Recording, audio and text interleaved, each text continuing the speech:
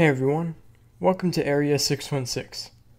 Last night I attended a 10:30 showing of Avengers Infinity War on opening night. That was actually the first time I've ever gone on opening night for a Marvel movie, and it was absolutely worth it.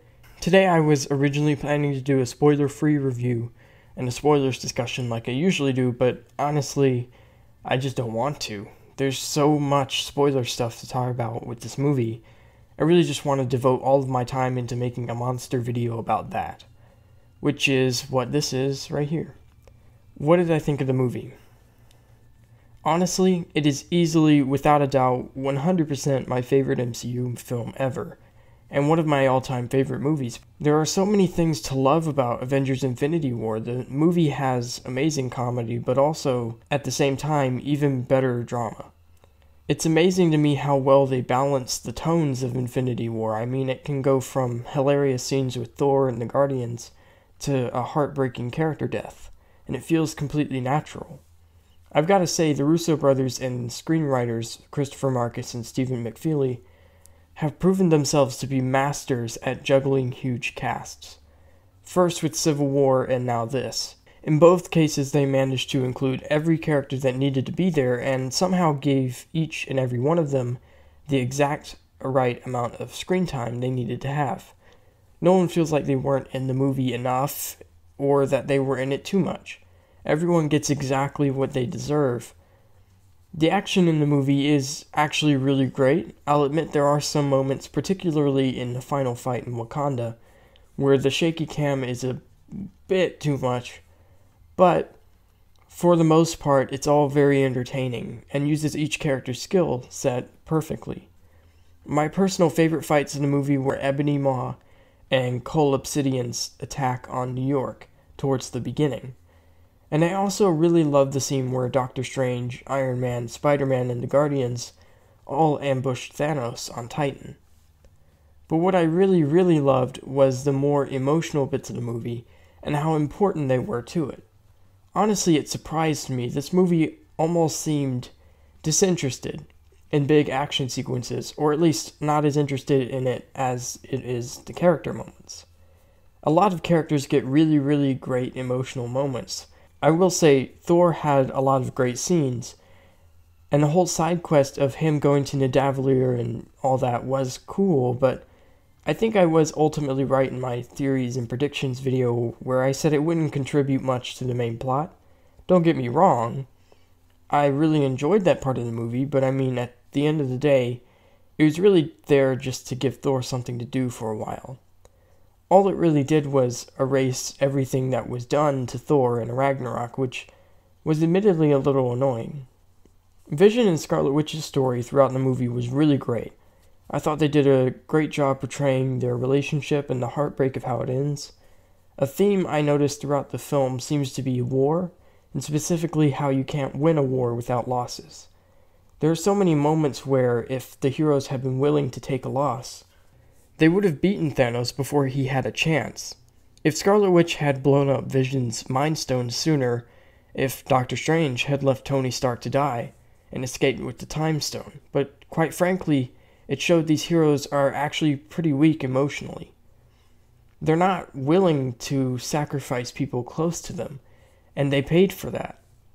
That was just a really brutal and very well done part of the movie.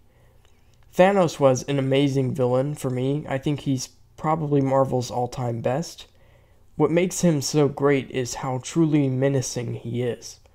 He is the first Marvel villain ever who is allowed to actually kill some of the characters, and it really pays off. The whole movie has a real sense of stakes, and Thanos has this air of danger. He's this unstoppable force, truly tougher than anything the Avengers have ever faced before. It's that combined with his emotional beats, the fact that you completely understand him as a character, that makes him so great. He's the kind of character that I almost don't want to see get killed. I mean, sure, I hate him and want to see justice delivered to him as soon as possible, but I'd almost like him to stick around like he does in the comics, as this constant threat that could come out at any moment. At the end of the day, Avengers Infinity War is easily Marvel's best movie to date, for me, It did everything so right. But okay, now for the spoilers discussion. The first thing I want to talk about was one of the biggest questions surrounding the movie before its release. Where is the Soul Stone? Is it in Wakanda? Is it with Heimdall? The truth of it turned out to be completely unexpected in a great way, and I think it shows why it's probably a good thing they're making the movies and not us. Turns out the Soul Stone is on some planet, Vormir, but that's not really important. What matters is that Gamora knows where it is, and the emotional weight of that scene. Thanos tortures Nebula to get the location out of Gamora, and when he gets there, the Stonekeeper, who, yes, don't worry, I'm getting to him, tells him that he has to sacrifice the one thing he loves, Gamora. Which he does. He killed Gamora. I did not expect that at all. I mean, she's far from the only big character to die, but honestly, it's hard to imagine how she could come back from that. I mean, she's dead. It's honestly hard to imagine a Guardians movie without Gamora. Infinity War was also filled with quite a few surprise appearances, as well as some characters who I thought would appear but didn't at all. Hawkeye wasn't in the movie at all beyond a brief mention that shined some light on his role in Avengers 4. As we previously learned, he's retired, he's back home with his family. If I had to guess, I'd say Hawkeye is going to step out of retirement and adopt the Ronin persona of the comics to try and figure out what's happened and where half of his team is. He'll probably rejoin with Cap. I imagine Ant-Man and Wasp will join them as well. A long time ago, reports came out saying that Japanese gangsters had been cast in Avengers 4, which led to a bunch of fan theories. A bunch were thinking maybe they're the Hand, but recently it hit me that I kind of know their purpose. I'm willing to bet they're going to recreate Ronin's first appearance from New Avengers issue 11, where he fights a bunch of Japanese gangsters.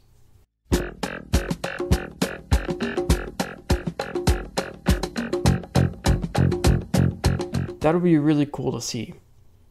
There were some surprise, albeit brief, appearances from Nick Fury and Maria Hill in the post-credit scenes, which turned out to be what they were filming back in January. In this scene, Fury sends out a distress call to none other than Captain Marvel herself. We don't see her, but we now know she's absolutely coming to join up with the Avengers for Avengers 4, but I've got a whole video planned about that. Right now, I want to talk about the real Shock cameo in Infinity War. Yeah, you know the one I'm talking about.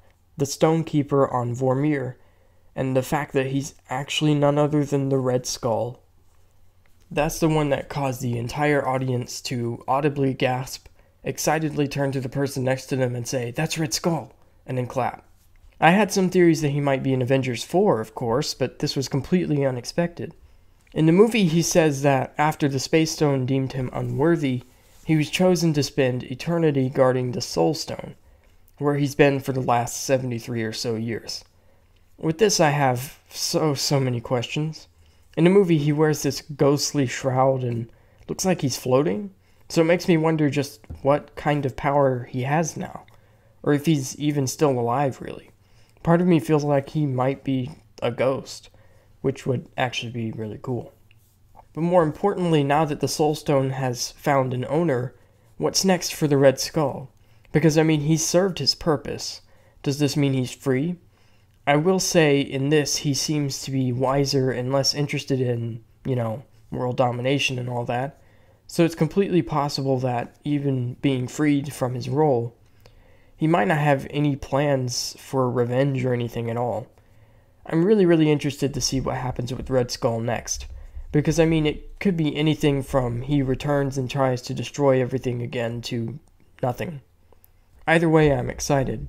Now, of course, the biggest question on everyone's mind before seeing Avengers Infinity War, who will die? Well, characters certainly did die, more so than I previously expected to. So here is every MCU character that died in order of death: Heimdall, Loki, the Collector, Gamora, the Vision, and then after Thanos snapped his fingers and actually wiped out trillions of people, there was Scarlet Witch, Black Panther, Star-Lord, Drax, Mantis, White Wolf, Falcon, Groot, Doctor Strange, and easily the most shocking of them, Spider-Man. His death in particular was really well done. I love how the MCU continues to portray him so realistically as just a kid. This body count is shockingly high. I honestly didn't expect so many big name characters. Now, it's highly doubtful that many of these will stay dead. Namely, I doubt characters like Black Panther, Doctor Strange, Spider-Man, Star-Lord. They'll probably come back somehow. The question isn't really so much if they'll come back, just how. Now, I'm honestly conflicted on this. I want a lot of these characters to come back, but at the same time, I kind of don't. Their death scene was so well done. I mean, the whole theater was just stunned by what they were watching, and to have it be like, oh, never mind, they're all fine, would, in my opinion, kind of ruin the ending of this movie. Like I said, I'm expecting Spider-Man and Black Panther and bigger characters like that to come back, but for the others, honestly, I'd say to let them go. Maybe have them sacrifice themselves in Avengers 4 or something like that. Characters like Falcon, Scarlet Witch, Mantis, and Winter Soldier. I do have some theories as to how they might survive. I'd like to save them for my Avengers 4 video, which I'm planning for this coming Monday or April 30th. But at the end of the movie, Tony is stuck on Titan, completely alone except for Nebula, who he's never met before. And Cap and the other Avengers are in Wakanda, completely shocked by their massive failure. I really love the scene where Cap just got down on the ground and just gave up. So well done. This movie was really great. It was really good. But of course, I'd love to know all of your theories and on everything I've mentioned. The comment section for this video is a spoilers discussion for Avengers Infinity War, so if there's anything you noticed in the movie that I didn't mention, any theories on what might happen with Red Skull or the character deaths, anything really, I'd love to know all of your thoughts and theories in the comments below. I'm going to end this right here for now, but trust me, I have plenty of Infinity War related video ideas simmering. So thanks for watching, and I'll see you all next time. Hand me down a walking cane.